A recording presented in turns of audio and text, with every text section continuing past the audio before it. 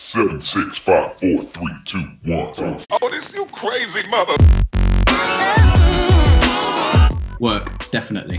But I have quite a good job, don't I? So I get to fly around in helicopters. So yeah, if I can get out and about, I will. But if my family's listening, obviously I love my family, but I just like getting out. See, this is a hard one for me. So you're probably assuming I'm going to say Dakar straight off, but I was brought up on sports bikes. So I was brought up with my little sporty bikes around the country lanes, watching the GP. So I'm really fond of the GP. But I think at the moment where I am, then yeah, Dakar, because I'm going much more down the off-road route. Weekend ride, every time. Group, it's got to be group. You've got someone to help you pick up your bike when you're lying on your side. So that's always worthwhile. Ooh, I think I'd have to say mountains, just because of the views you get in the mountains.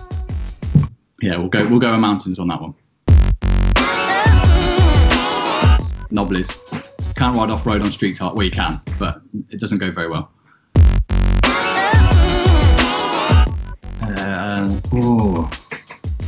Again, my sports bike history. I quite like the tarmac, but off-roading, it's got to be gravel, hasn't it? Sand. I wouldn't say sand's evil, I'd say sand's a lot of fun, whereas mud can be evil. We just get stuck in it. My first bike was a Suzuki SV650 that I bought. So behind my dad's back, because he didn't want me riding, so I went and bought this bike. I didn't really know what I was looking at. It lasted about 3 months, and then it blew itself to pieces because it hadn't been looked after, and I didn't realise. So then I traded that in and got a ZX6. But yeah, my little SV650 lasted well for a couple of months anyway. The 990, the bat bike, it's got to be. Absolutely love that bike. Oh, there's loads, isn't there? I think probably, I don't know if this is the answer you're looking for, but a headset to talk to your friends. So I use the Cardo stuff, but yeah, and just to play a bit of music on those long motorway stretches, just to get the tunes on. My favourite gear at the moment in my Alpine Stars Tech 10 boots. They are incredible boots, yeah. AGV, mainly because of this Roman nose I've got.